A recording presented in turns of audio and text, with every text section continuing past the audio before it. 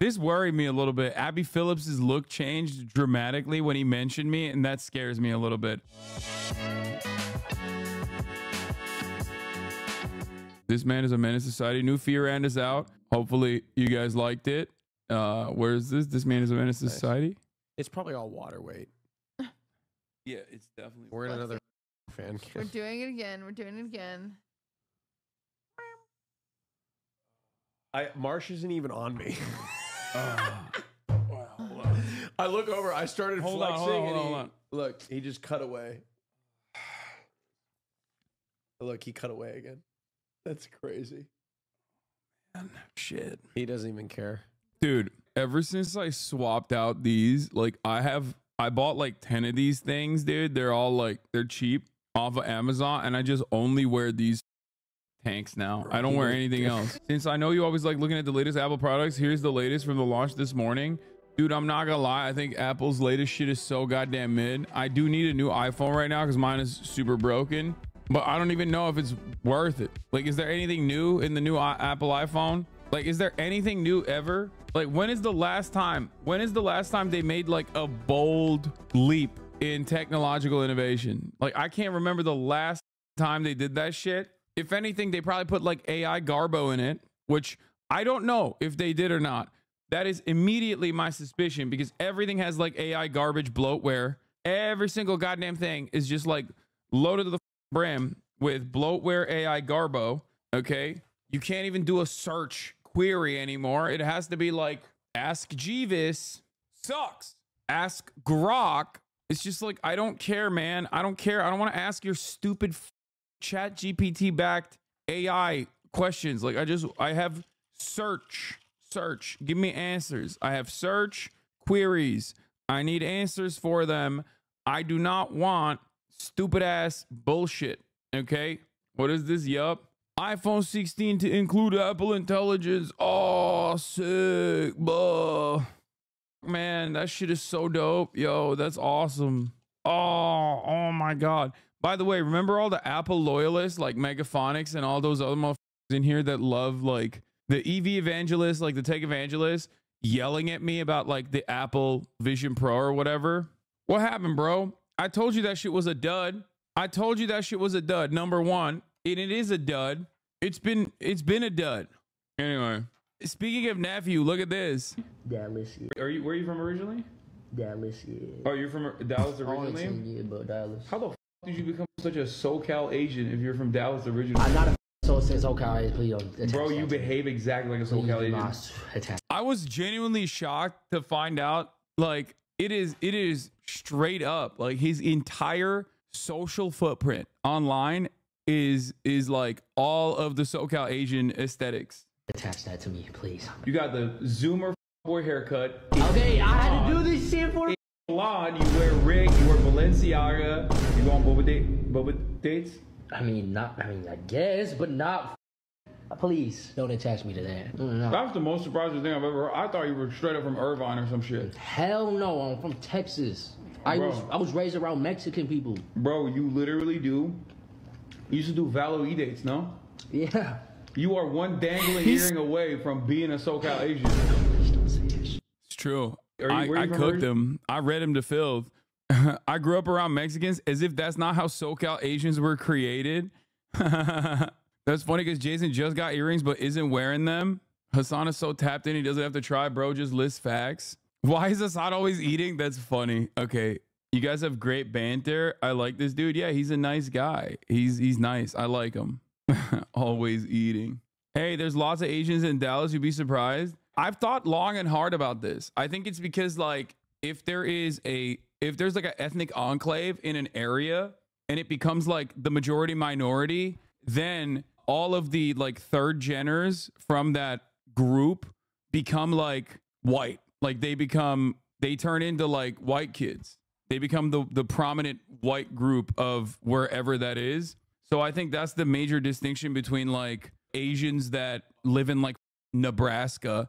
You know what I mean? Because like you're literally the only Asian person in your class and people are constantly ripping into you. So you don't get to have the experiences of like being, I mean, it happens, I think. Like ultimately you could be you know, depending on your click or whatever, depending on what you do. But when when you are removed from the being like the minority group and become the majority minority, you all of a sudden, especially when you're like third generation or whatever, you're basically the most like, you become boys. You become boyified. You become very Naperville. That's where the AAVE comes from. You know, that's what it is. Bro, just get the calipers already. This has nothing to do with like race. What the fuck are you talking about? This is everything to do with the socio-political phenomena of whiteness, okay? And the dynamics that race play into social development. I'm joking. I'm sorry. Nothing? Yeah, of course. It has nothing to do with like genetics. We're talking about, yeah, thank you, chatter. Observed social dynamics. It's literally the exact opposite end of that spectrum, where there is no like genetic predisposition to wear dangly earrings and chase ABGs. Okay, that's not like a thing. Everybody loves ABGs. That's like not even a question. You're saying that the Enclave becomes an in-group in that small pocket, but it's not even a small pocket if you look at like Irvine and shit. What the is an ABG? Asian baby girl. It's just West Coast shit. Here's your CNN shout out. And you mentioned the creators at the DNC were actually hanging out in the whole story on Sunday with Hasan Piker, who is one of the biggest Twitch streamers, video game streaming platform for people who don't know what Twitch is, but it is where a lot of political discussion is happening. It's where a lot of Gen Z is getting their political discussion. And what we're focusing on in this documentary, this hour on... Why is she looking at him like that? Uh-oh. On Sunday is we're really looking at disillusioned, young, white American men who spend most of their waking hours online and who believe that America's left them behind. And and you mentioned the creators at the DNC were actually hanging out in the whole story on Sunday with Hasan Piker, who is one of the biggest Twitch streamers. No. Oh, no. I'm a little worried, dude. I'm actually kind of scared because, like, I'm worried that, I mean, I love Donnie. I'm just worried about, like, I'm legitimately scared that, like, there are a lot of anchors at CNN who just hate my ass. Ban Jones, bad to be Ban Jones, you from ever being mentioned again. Don't know what Twitch is, but it is where a lot of political discussion is happening. It's where a lot of Gen Z is getting their political discussion. And what we're focusing on in this documentary, this hour on Sunday, is we're really looking at disillusioned, young, white American men who spend most of their waking hours online. I'm just overthinking it. I'm probably just overthinking it. And it's everybody's fault but theirs. You guys were there when the sausage was being made, okay? You saw it. I literally talked to, first of all, I love Donnie. I trust Donnie. In the video, they go and talk to a lot of like MAGA communists and shit, right? And I'm basically like a counter to that. Like they presented me as like a person who runs counter to like people who are spreading misinformation. That's the promo for now for the upcoming show, which Donnie promoted here and gave me a shout out on as well. This worried me a little bit. Abby Phillips's look changed dramatically when he mentioned me, and that scares me a little bit. I'll admit. I saw this last night while playing Wukong. You guys probably missed it, but like the vibes changed dramatically when he brought my name up, and it scares me a little bit. Maybe she watches your thirst talks. That's her face change. No, dude, what the f wrong with you? I don't know if I'm reading too much into this, but it felt like her expression changed. She was like smiling, and then she just, because she was laughing here. Look. At the DNC were actually hanging out in the whole story on Sunday with Hasan Piker, who is one of the biggest Twitch. And then she's no longer smiling. Stop saying stupid shit. She liked your Insta post, or she watches your thirst traps or whatever. Okay, you guys are so stupid. Shut up. I'm just worried. Okay, maybe I'm overthinking it. Watch Donnie's Hour Sunday night at 8 p.m. Eastern. Let's say that. Why does her opinion worry you? I hope that no one at CNN knows who I am. That's it. That's my position on the matter. Obviously, Donnie knows who I am. That's not what I'm talking about. I love Donnie. Donnie's great. And depending on how much editorial control he has over this process, I can assume that he is like, I think he's placed me as like a sane version of like leftist commentary. as a counter to the misinformation, to the flow of misinformation that runs rampant online. But that could change depending on who the editor is and what kind of editorial control they have. Does that make sense? I know how journalism works. I have a lot of friends in the media, as you know. Okay, I know how this shit works. Your standing in mainstream media will always be precarious, and maintaining that is important for the proliferation of its message. For your message, yes. So we'll see. I don't think Dhoni would me over though. The last thing HasanAbi wants is a CNN primetime left bashing session debated to the internet's famous himbo. Yeah.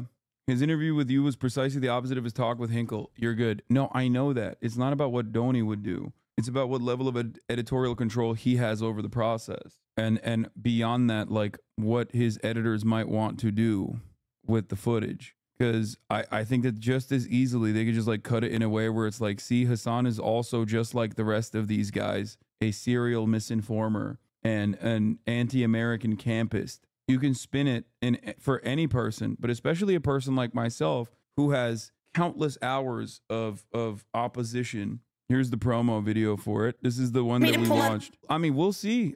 All of this will be brought to the light. This isn't the one. There was one where I'm in it as well. One of the promos that he made, I'm in it, but this isn't the one that I was in. But regardless, this was the one I think that. By the way, this destroys the MAGA conservative movement. Or, I mean, the MAGA communist movement more than anything else. This guy, this one brief moment, this one clip, okay? This one clip right here just destroys everything that they would have tried to put together, okay? Someone said, won't neff. Yeah, dude's balling in flip-flops, yeah. Apparently that guy was in this chat as well, and he hates me now or something. That's what they were saying. That's what Dhoni was saying. Jealous of his jumper? Yeah, I am. ImDontai mentioned you in a video. Yo, TC weird, and ImDontai's vouching for him, and like he don't care. Like, let's stick within that. All that outside stuff is like, that's like Hasan. That's like Hasan stuff, and I don't do that. I don't do that, man. I don't want to get into. That's when the stream just get boring, and then like people actually arguing and actually getting mad, bro. I don't know how he Hasan be on stream every day like this, just like this, man.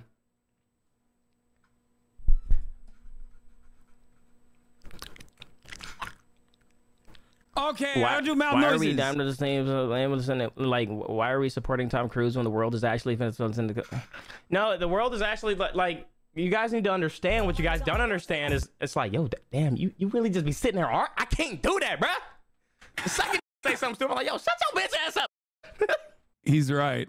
And I should probably do it less. He's right, and I probably should do it less. Okay, that was a fun. That was 10-10.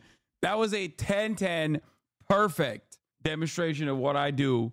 Like the only thing you get added to that is if I like get up to piss or serve a 3-minute ad break at the top of the hour when there's a 3-minute ad break at the top of the hour. Ultra Instinct. I locked in.